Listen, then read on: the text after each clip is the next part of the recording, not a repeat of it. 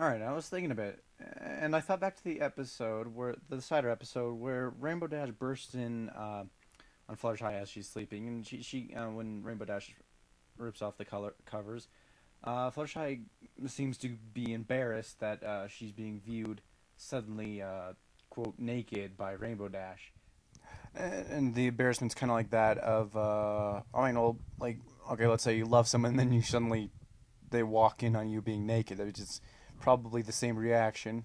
So that's kind of why I. That's what I'm getting to.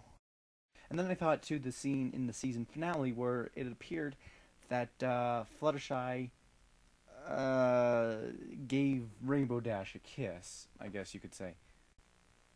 Now it seems Lauren Faust is might I don't know with today's world.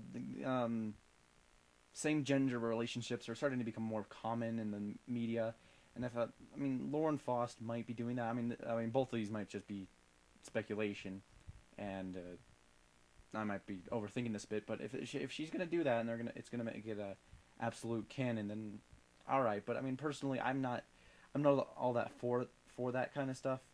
But I mean, personally, Rainbow Dash and Fluttershy, why they are, I mean, Fluttershy is my favorite. Rainbow Dash, I'm gonna say, is my third, maybe second favorite. I still don't like to see them together, if you understand what I mean.